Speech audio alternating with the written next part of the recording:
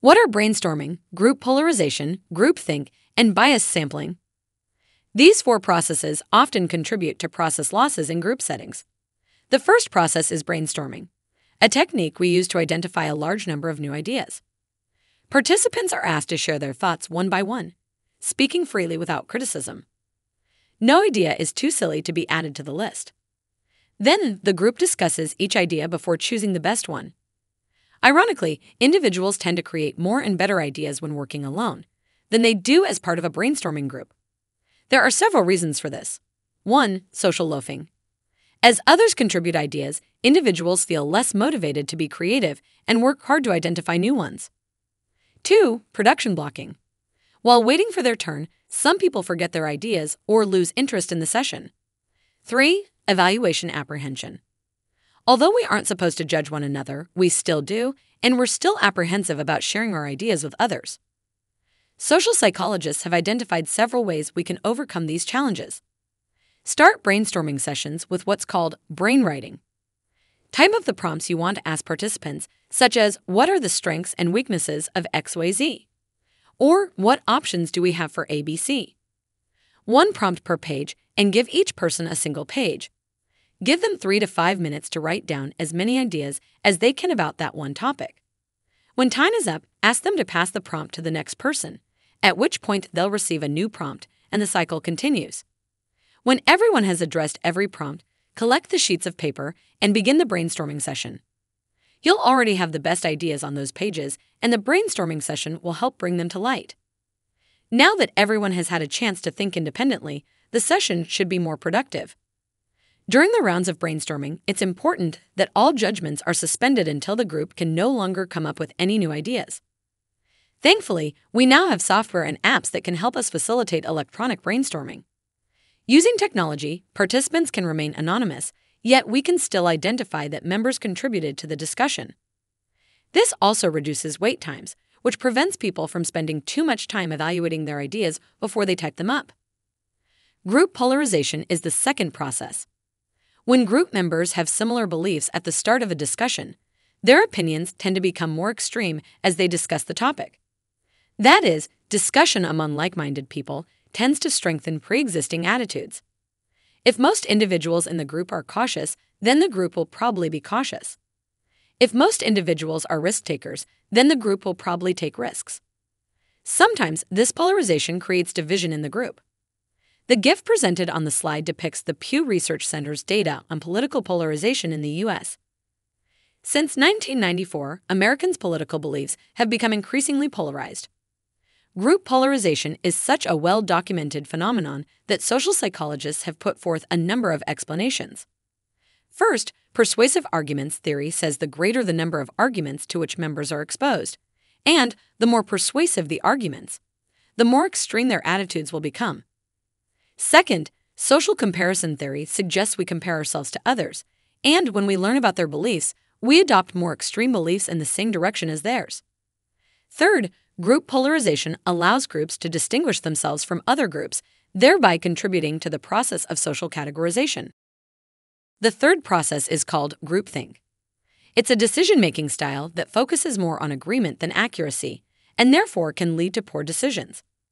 Instead of choosing the best option, a group might be more concerned with getting the work done and checking it off their agenda.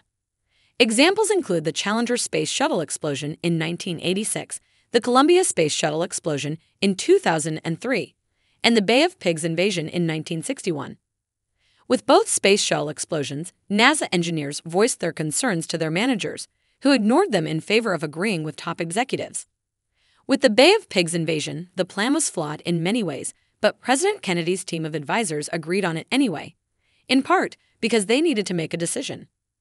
At the top of the figure on this slide, you can see the antecedents of groupthink, the variables that lead a group to adopt this style. When groups are highly cohesive, when group members are similar to one another, when the group is isolated from other groups, when it lacks decision-making procedures, when the group is under stress, from time pressures, for example. In the bottom half of the figure, you can also see the symptoms associated with groupthink. For instance, people in these groups tend to be close-minded, pressure others to conform, and make poor decisions for themselves. Social psychologists have found evidence that these strategies can help group leaders prevent or minimize groupthink. First, remain neutral. Avoid taking a stand early in the discussion. Second, encourage criticism explicitly. Ask questions, evaluate pros and cons, and assume there's always room for improvement. Third, assign a devil's advocate to challenge assumptions and ideas. Fourth, form subgroups. Each one can discuss the same issue separately from the larger group. Fifth, consult other groups and external sources of information. Never assume the group has all the information it needs.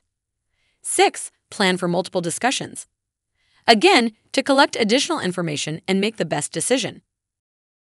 The final process loss concept we'll cover in this lecture is biased sampling. Communication and the sharing of information are crucial to group operations, but members rarely have all the information they need. For example, some members know about one aspect of the decision, while others know about a different aspect. And none of them realize they know something the others don't, or that they're missing information. Biased sampling, then, is the tendency for groups to spend more time discussing information that has already been shared than information that isn't known to everyone. This lack of information hinders their ability to make sound decisions. This process also contributed to both space shuttle explosions, the Challenger and the Columbia. Engineers had access to information that top executives did not, and vice versa. The lack of information sharing resulted in human errors that proved to be fatal for the astronauts on board. So how can we prevent biased sampling from happening? 1. Leaders and organizations should encourage members to participate fully in the group. If a member hasn't said much, ask them to share their thoughts. They likely know something or have information about something that could be useful to the group. 2. Encourage members to share new information. This seems obvious, but we rarely take stock of what we don't know. Periodically pause the discussion to ask if anyone has any new information to offer, or if they have any questions that need to be answered before a decision is made. Third, make sure all the group members understand the decision, their task, and the context. The more they know, the better prepared they are to find gaps and identify information they have that could be useful. Fourth, open lines of communication so that people can share up and down the hierarchy as well as horizontally, across groups and departments. Together, these strategies help illuminate pertinent information that can save the group from making poor decisions. Collectively, the 4 processes described in this video contribute to process losses, but can be turned into gains if best practices are implemented. In the next section, you'll learn about social dilemmas and how we might address them.